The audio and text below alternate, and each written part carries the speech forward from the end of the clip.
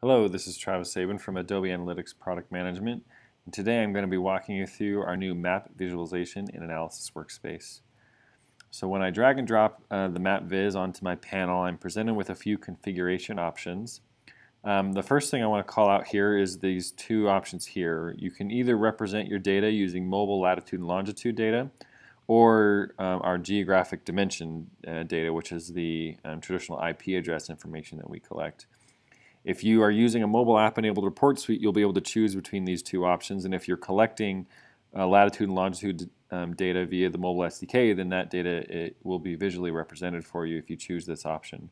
If I change to a mobile web-only report suite, then mobile latitude and longitude is grayed out, and I'm defaulted to the geographic dimension option. But I want to use both of these, so I'm going to come and use mobile latitude and longitude, and I'm going to drop the launches metric on, and I just drop a metric, choose which data type I want, and then I click build, and immediately I've got a map, a global view of my data, and I'm going to expand this because I'm going to zoom in just a minute. And I can, as I zoom in, you can see that I have these bubbles and their little clusters change dynamically with the zoom setting and the hierarchy that I'm currently at as I move in to the map. And so there's a couple things I want to call out. Right now I'm zooming in just using my mouse, and you can see it's really dynamic and easily adjusted and responsive to what I'm doing. You can also zoom in using the zoom keys on the map itself, and if you wanted to, you could click on this right here and expand the map to be a full screen view, and you can still do some of the data manipulation and playing with it. You can click and hold to drag and move the map around. You can click escape to get out of that full screen view, and then if you wanted to, you can click control and click and hold, and you can play with the map. You can invert it, you can move it all over the place, you can zoom in to get into a street view if you want to get down and see what's happening right there, or if you just want to make a kind of cool looking visualization to send out for others as you're reporting on this. If you get stuck in a spot and it's hard to kind of reset the map, you can right click and you'll get this reset map option. You click on that and you'll start back out with your global view of your data. So I'm going to come and I'm going to zoom in to the United States. That's where I want to be for the purposes of this video today. So now I'm in here, I've got my different clusters throughout the United States, and I want to walk you through some of the other map editing options. So first of all, we've introduced this new wrench icon here. This allows you to essentially build a new version of this map viz.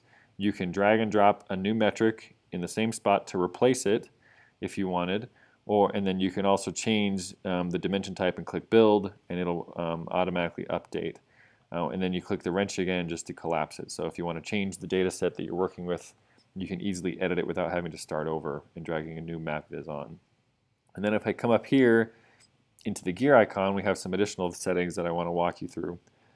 So we have two map types. This default one is the bubbles map setting, and we have a heat map as well. I'll walk you through that in just a minute.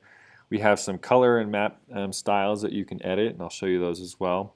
And then we have a cluster radius scale and a custom max value scale, and I'll walk you through both of those right now. So right now our default is to set a cluster radius every 50 pixels.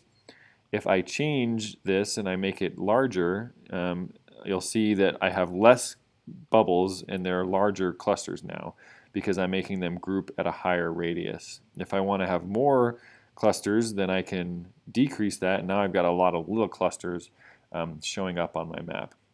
So if you want to get some contrast or see what's happening at a different scale, you can do that to edit how things are grouping together. And then let's say let's get me zoomed in a little bit, and I'm working here in the Midwest, for example. Right now, all of these clusters are based on the larger data, the global data set, and so I'm not getting a lot of variance here in some of these smaller numbers. So I have 700 and 7,000 that all look pretty similar, but in this current zoomed in view, 12,000 is the largest one that I'm looking at. So let's say I want to have better contrast there. So that's why we have this custom max value. You can check that box, and then you can either type in a value or you can find it using the slider. Let's say I want to make 12,000 my new maximum, given that's the one I saw on my map. So I do that, and I entered it, and now I can see I've got 12,000 as my largest cluster. It's the biggest one, it's the highest concentrated, and now I've got better variance here from my low values to my mid-range values, so I can see some better discrepancies here and contrasts along the map to help me identify the differences in the data. And so we've introduced that again to just give you some of the freedom to change and edit how you're looking at some of this data to give you a better idea of what's happening when you're zooming in into a particular level. So if I zoom back out, let me show you some of the other color styles as well.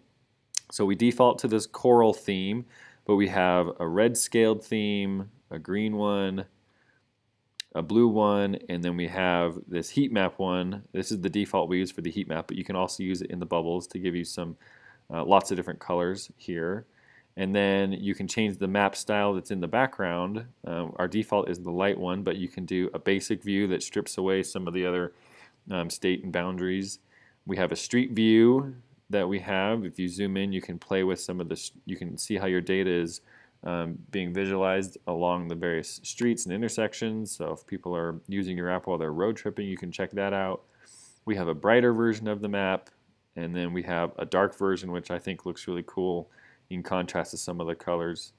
And then we have a satellite view as well. So if you want to see if people are using it while they're out hiking or in some other topographies that might be a little bit different, you can change to this view and zoom in and see where and how people are using the app. So those are the different color themes and the different the map styles that you can play with, which are all, I think, really, really cool visually to help see your data. And then the only other thing I want to show you is the heat map setting. So I'm going to switch to our dev report suite and change my option to the heat map. And again, as I mentioned, the color theme will automatically default to the heat map. The cluster radius doesn't pertain to the heat map because you're not creating the little bubble clusters, but you can still play with the custom max value. So you could do the same thing as you did before. But now I've got these little hexagon heat map representations all throughout the US. The purple, the light purple, indicates low concentration, and as it moves along towards blue, green, yellow, orange, and then red is higher concentration. And so I'm going to start zooming in, and you'll see the little heat map hexagons adjust as I zoom in and I see the different concentration of usage.